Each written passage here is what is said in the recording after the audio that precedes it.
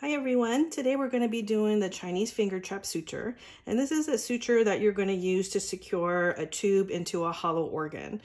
So this tube, as we have demonstrated, is in this patient's esophagus. So this is an esophagostomy tube.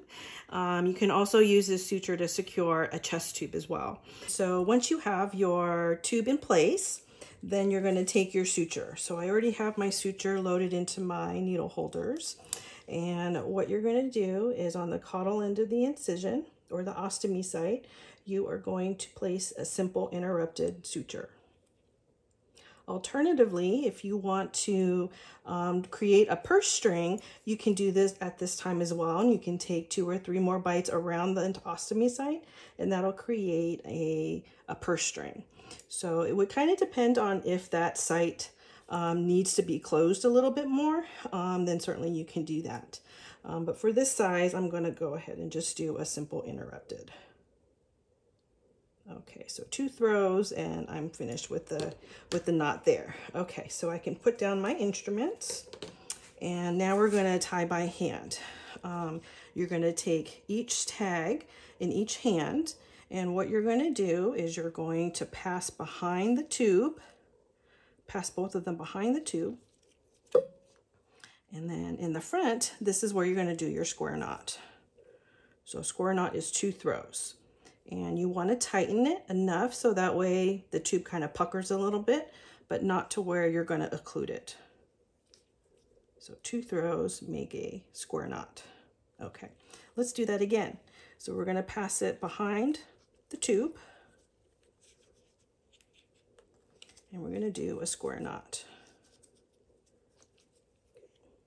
There's 1 throw. Make sure it's tight. And we're going to do a second one. There we go. Okay, so there's 2. So we're going to do this another 1 or 2 times. Crisscross in the back.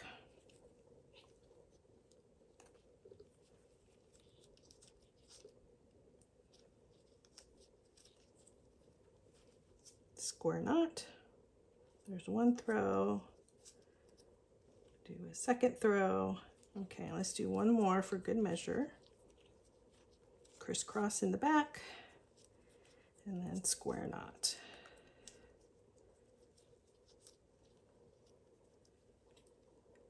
Okay. Make sure it's secure. There we go. And now we're done. We can cut our tags. And now this is not going to pull out. If the patient pulls on it, it's going to make it harder for it to come out. You can also put a dot of surgical glue between the glue and the tube to kind of just be extra security to make sure it's not going to go anywhere. And then at this point, you can go ahead and do any bandaging that you want to do to secure that and protect the tube.